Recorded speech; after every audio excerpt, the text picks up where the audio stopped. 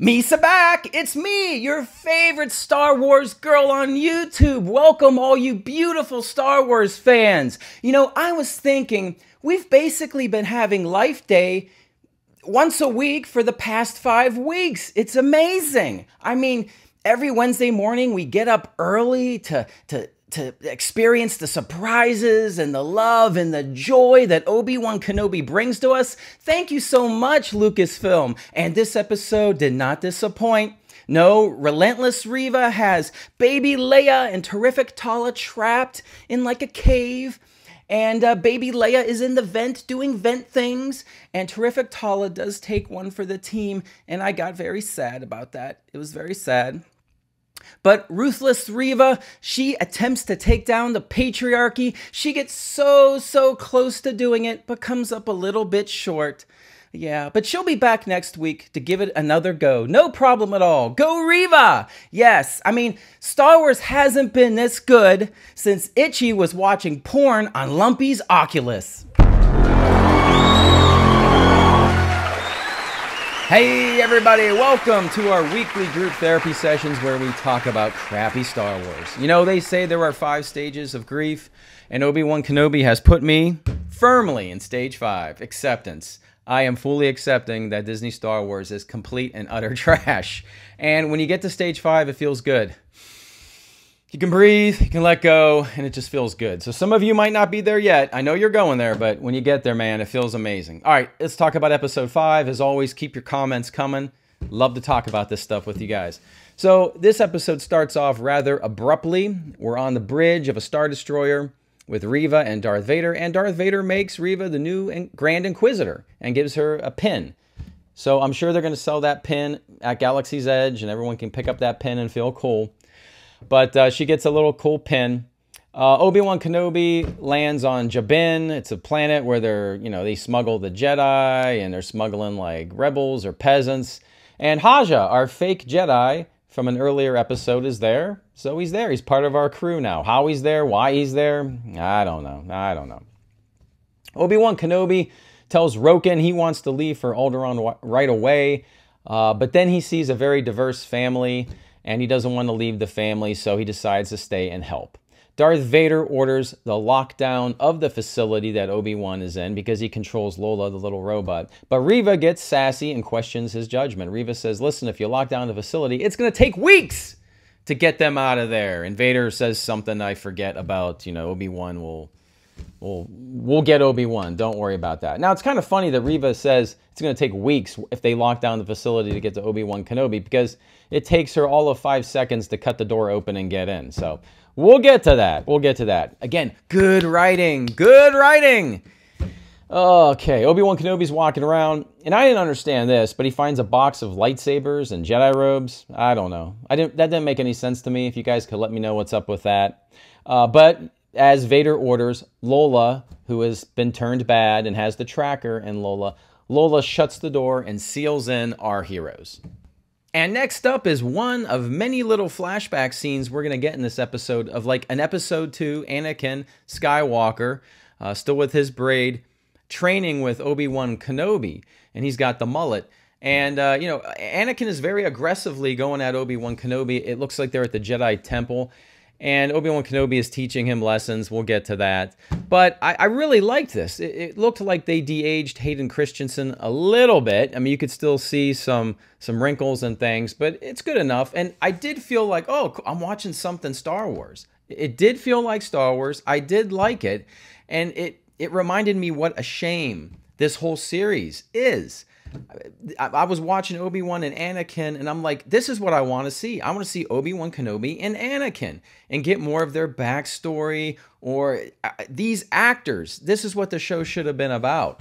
But no, instead we get Reva, and it's a big missed opportunity. All right, so Vader's forces arrive at the planet. They're in orbit right now.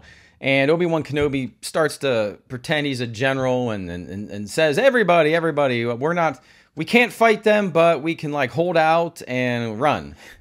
And he says, Roken, how long is it going to take you to open up this big door thing that Lola shut? And Roken says, 3 hours. And then Obi-Wan Kenobi goes, you have 1 hour.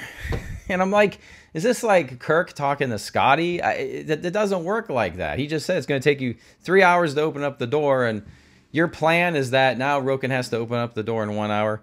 Their plan is going to be to send Leia in the vent because she's small and can fit in the vent and fix whatever vent thing they need to fix. So maybe that's the reason they could speed up the timeline a little bit, but oh my God, it was so bad. It was so bad.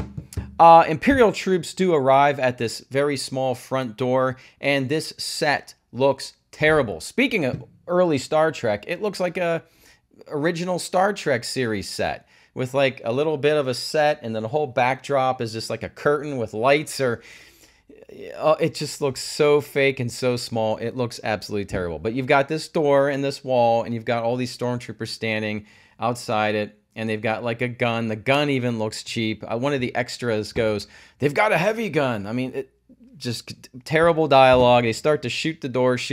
They can't get through the door. And as they do get Leia to go up on a ladder into the vents, Obi-Wan Kenobi says, "Be careful," before she goes. And I'm thinking, this is another example of a problem with this series. You have a moment where someone's going to do something potentially dangerous. In old, real Star Wars, they would say, "Leia, may the Force be with you." And here they just say, "Be careful." All right, next up, Tala tells her story to Obi-Wan. At least that's what I have in my notes, but I don't remember what her story is, and it's all because Tala's going to die here in a couple minutes, so it's going to amplify our feelings for Tala. You didn't need to amplify my feelings for Tala. I already loved Tala. Obi-Wan and Reva then talk through the door that the Imperials are shooting, but they can't bust through it. Yet Obi-Wan Kenobi goes to the door, and Reva goes to the door, and they can talk through it.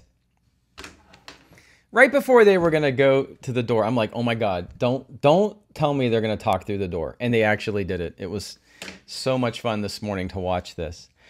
And so Obi-Wan learns what we already really knew, that Reva was a youngling during Order 66, and Anakin is going through killing all the younglings, and she sees Anakin, and that is how she knows Anakin is Darth Vader. Sure. But she blames Obi-Wan Kenobi because his student is the one that killed all the Jedis. And she does have this agenda of getting revenge, I guess, not only on Kenobi, but Darth Vader himself. So after they have that little exchange, Reva gets mad. And remember when Reva said if they lock down the facility, it's going to take weeks for them to get in?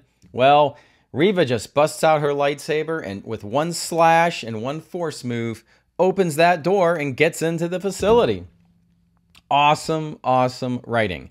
Now, Obi-Wan Kenobi does do an awesome force move. He goes and force pushes Reva and all the stormtroopers back.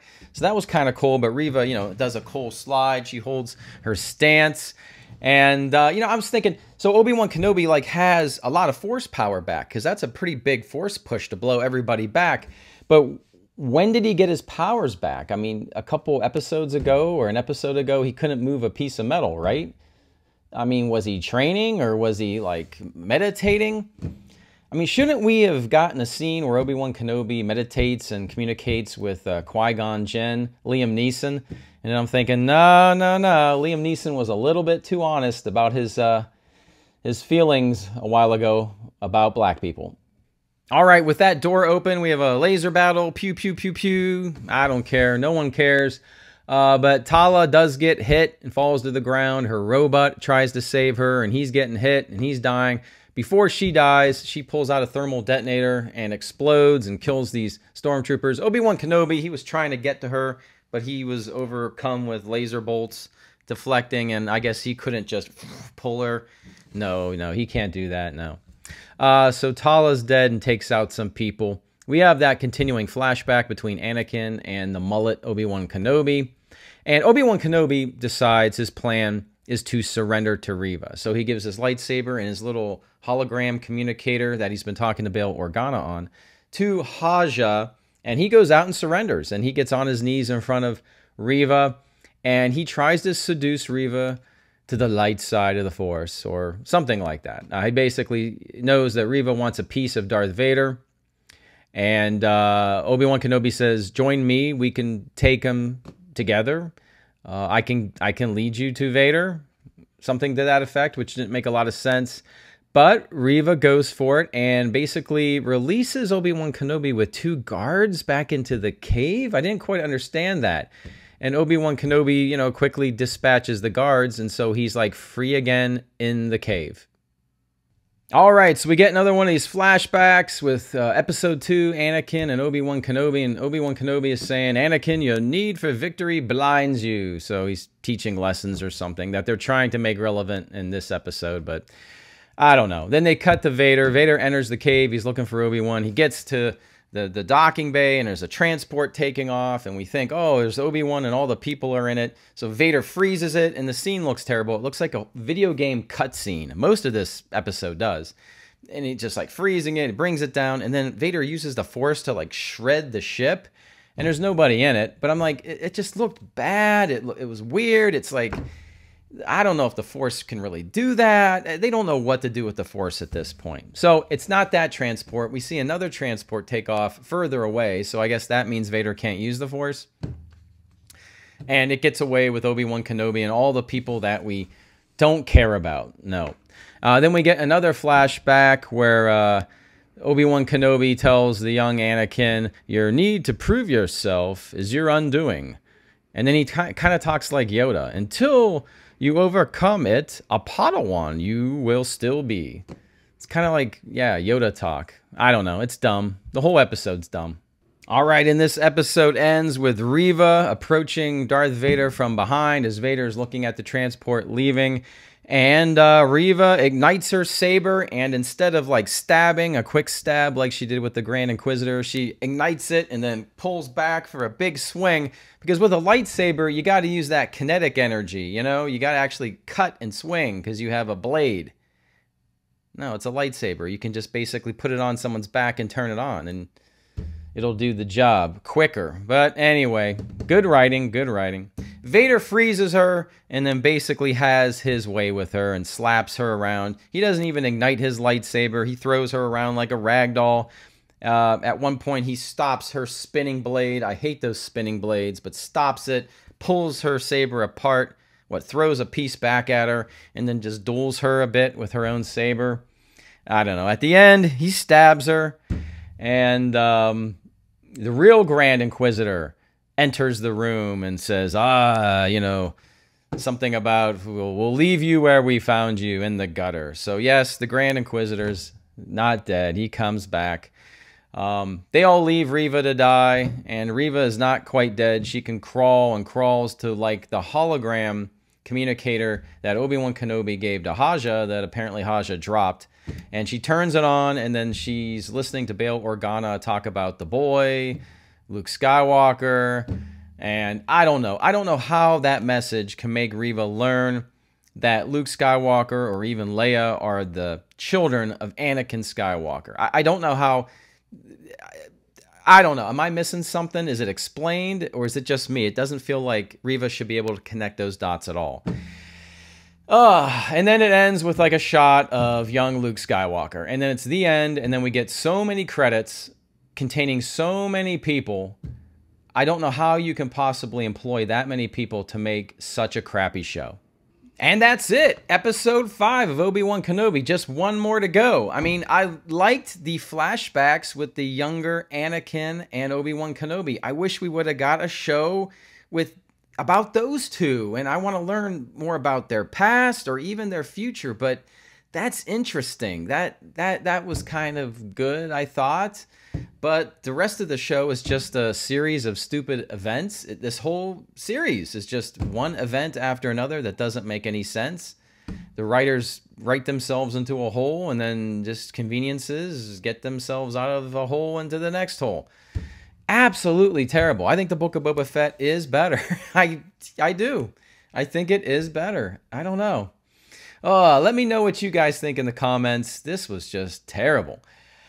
Thank you for your continued support. Smash that like button. I mean, come on. I'm a guy wearing a bra. Please smash that like button. All right. I will see you next Wednesday. All right, everybody, have a great day, a great week. You know what? I'm going to see you. I might jump on for a live stream this weekend. And so we can talk about the finale to come and our predictions. All right, so maybe I'll see you this weekend. And if not, I will see you soon. As always, I will see you on the new.